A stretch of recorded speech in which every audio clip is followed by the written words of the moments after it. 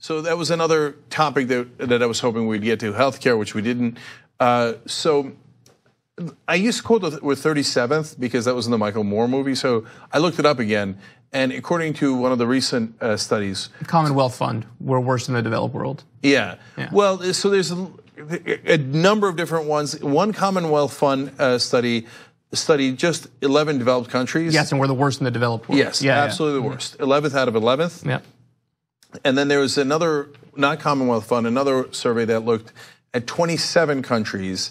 I'm sorry, at far more countries, and we came in 27th. And wow. It looked at 72 different factors in grading our health. Yeah. And we're 27th. And as a percentage of our GDP, the countries that finished at the top, they spend 9 to 11% of their GDP, about 10% overall. We spend 17% of our GDP, now growing almost to 18% of our GDP on just healthcare, right? So we spend about twice as much as the other countries and are ranked 27th. Okay, so here's, to add on to that fact. Our private health insurance system, 80% of the money goes towards actual health care. 20% goes to overhead costs. And now that's after Obamacare forced them to make that the case. Before it was close to 50-50. Half the money would go towards health care, half the money would go towards overhead costs. You know what it is in Medicare? How much money goes to actual care? 92%. That's amazing. It's just a fact to say it's more efficient. That's not conjecture, that's not opinion, that's not something that we got from Code Pink. That's just the truth. So, and this is one of those issues on healthcare where I think we're so overwhelmingly correct and there's just absolutely no argument on the other side that I would run elections, perhaps even on this issue alone, to just wipe out the Republicans from coast to coast. So, well, it's funny you say that because number one, they kind of are. Even the Democrats got the memo. Oh man, people are really pissed about their healthcare situation, and they poll like 26 points better than the Republicans on healthcare. Yeah. And so I have an interesting perspective because I do Rebel headquarters, and I talk to Democrats running not only in blue districts but in really red districts, and I always ask them what are the top issues. And number one in a landslide is healthcare. Yep. Number two is corruption. Yep. Okay. That makes perfect sense. Yeah. And number three is wages. Yeah. I mean, it's totally rational. But Kyle, when we started Just Democrats, what are the four things that we focus on? That was the top. The top three were no-brainers. That's right. Corruption, healthcare, money, and wages. How's this for a fact? Trump Care, the bill he proposed to replace Obamacare, repeal it and then replace it with Trump Care, it had a 12% approval rating. Medicare for All has a 70% approval rating, including a 52% approval rating among Republicans. Yeah, and I'll go one more step here. So they do a bait and switch a lot of times, and Charlie Kirk did it in the debate he had with Hassan, where he said, "Oh yeah, you want socialized medicine like the Veterans Administration." No, wait a minute. Veterans Administration is not just insurance. It's the doctor, the hospital, it's comprehensive.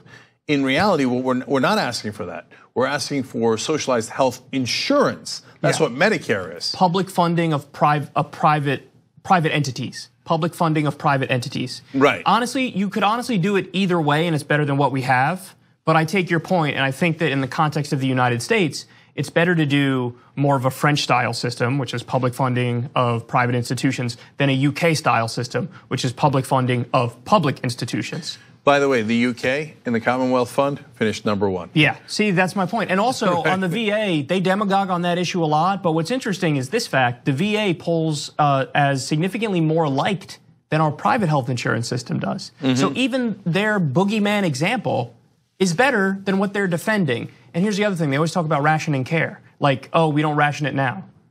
We do ration it now under our system. In fact, there's between 32,000 and 45,000 people that die every year in the US because they don't have access to basic health care. So what they do is they take an anecdotal story of one person in a single payer country and they say, oh my God, this woman named Barbara wasn't able to get her surgery on time. So you have one anecdotal story on this side. I have 45,000 dead bodies lying on a wait line on this side.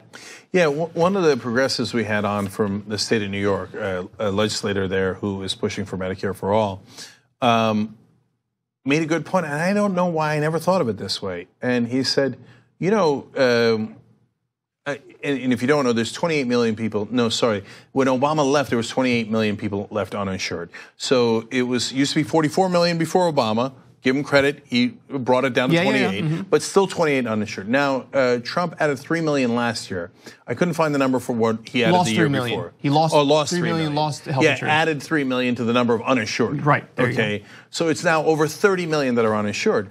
Anyway, the legislator said, if you're uninsured, or you ran into a cap, which happens all the time. Hey, your insurance only covers $1 million, and if your surgery or your operations go beyond that, that's it. You're on your own. You're going to die. Okay. Or you go bankrupt.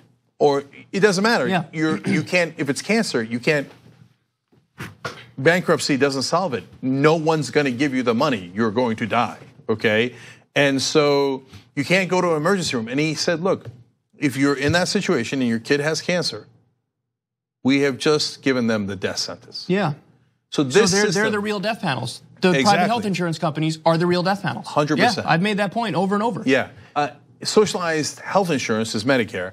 Medicare, forget Medicare for all. Medicare pulls a 77%. Okay, so apparently people love socialized medicine. Yeah. The people who get it in this country, not in the UK, not in Finland, they love it. Yep. Find something else that pulls a 77%. You'll only find two other things: Social Security and getting money out of politics. Yeah, that's why the Republican talking points make no sense. I mean, I love this new one that they have. They say Medicare for all is Medicare for none. Yeah. That's like, I made this analogy. That's like saying, oh, we're going to have a program where we give shoes to everybody.